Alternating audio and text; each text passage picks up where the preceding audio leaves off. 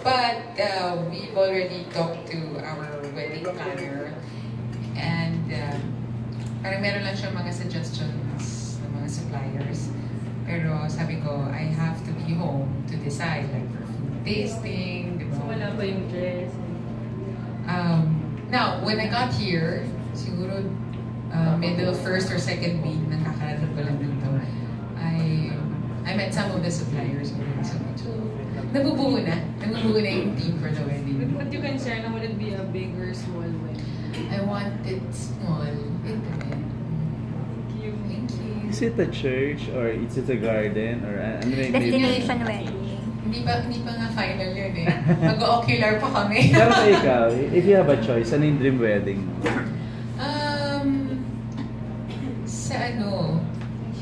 Sa isang garden or sa isang beach. So I wanted in nature.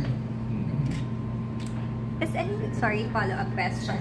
Anong pinaka-excited ka dun sa wedding preparations na ginagawa mo ngayon? Saan ba ako excited? Sa gastos, no? Saan ba? Yung pag nag-uusap kami ni Mark, do you want this, mahal? Kasi syempre may mga bagay na I want that he doesn't want. So, doon makikita ko sino yung mas magbibigay, ganyan, what's more important. So, yun. Doon yung masayang part.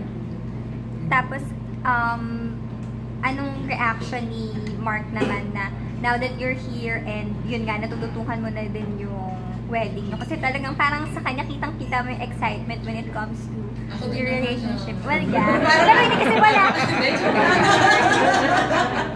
Biro lang. Pero, excited. Sobrang happy kami pareho. Sabi ko nga, I think this was two nights ago.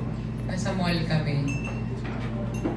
First time in a year na nag-mall kami. Nagsistroll lang, alam mo na, typical boyfriend-girlfriend. Tapos sabi namin, parang ang sarap ulit, parang kalmado yung pakiramdam ng puso namin. Because we're not away from each other, we're standing side by side, I can hold you, you're here, and we're doing things together from now on. So, yeah. Yun din ba yung, in terms of yung, kasi syempre the wedding, pero yung dun sa life nyo together, nasisimulan yung journey, ano yung pinaka nilook forward mo naman pag once na kasal na kayo?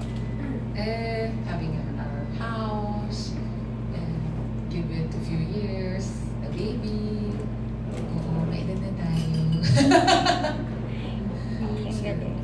So, last question ko, siguro ano na lang yung lesson na natutunan mo in that time that you were apart and then in terms of handling a relationship? Bukod dun sa Skype or mga Facebook chat or... Yeah. I had a long distance relationship when I was in college. Sabi ko nga, mahal, if I were 20 or 21, mahihirapan tayo. And sabi niya rin sa akin, ako din mahal, kung mas bata ako. But now that we're old, we know what we want in our lives and we know that we want each other. Hindi ba? Hindi talaga naging mahirap yung long distance namin. Dahil nga sa araw-araw na pag-uusap, nandun yung, pag nag-usap kayo, laging, how's your day? How are you feeling? Kulang lang ng physical touch, but it can wait. Ang bilis ng 1 year. Yeah. Thank you and congrats.